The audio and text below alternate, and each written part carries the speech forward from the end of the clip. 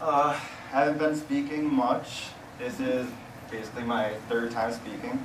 What I would like to do is start speaking more, giving more awareness of basic health. What I'm also going to be doing is developing a book, and that's going to be Next Gen Health Education, hopefully helping educate high schoolers before they graduate, giving them the basic guidelines to nutrition, also resistance training, cardio, anything like that.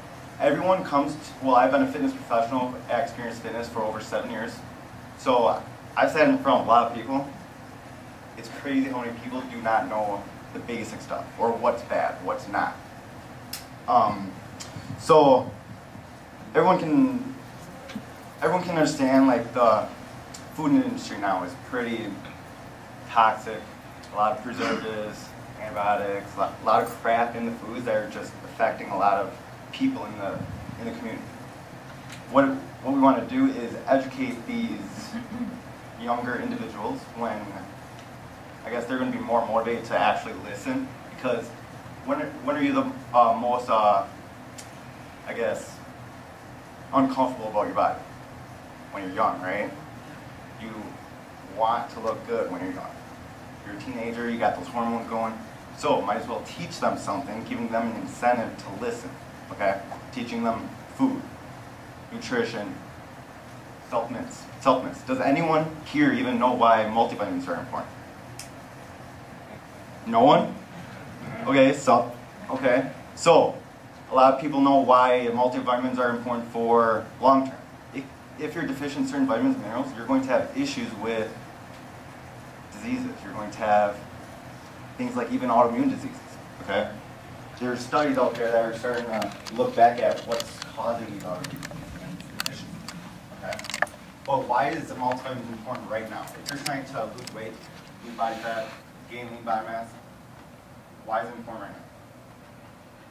It's hormones. If you're deficient in certain vitamins or minerals, your hormones are going to be messed up.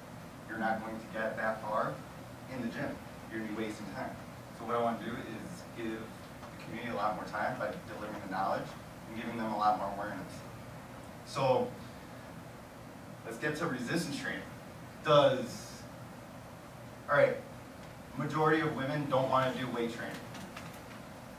Do you still think that they're going to get bulky? Okay. Did you know the only way to lose body fat is to build an engine?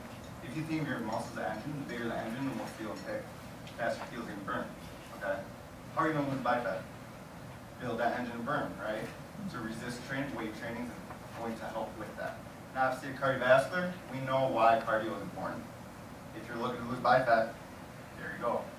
But we want to make sure we're at that target range.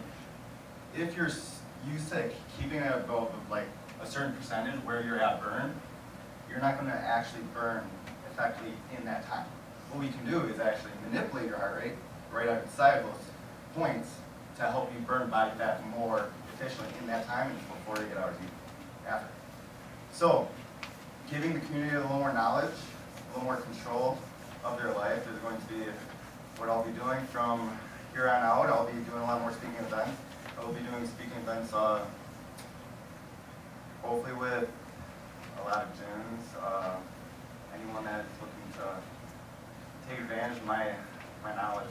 So instead of going one-on-one with anyone at the gym, I would rather be able to talk in front of a lot of people and deliver the knowledge.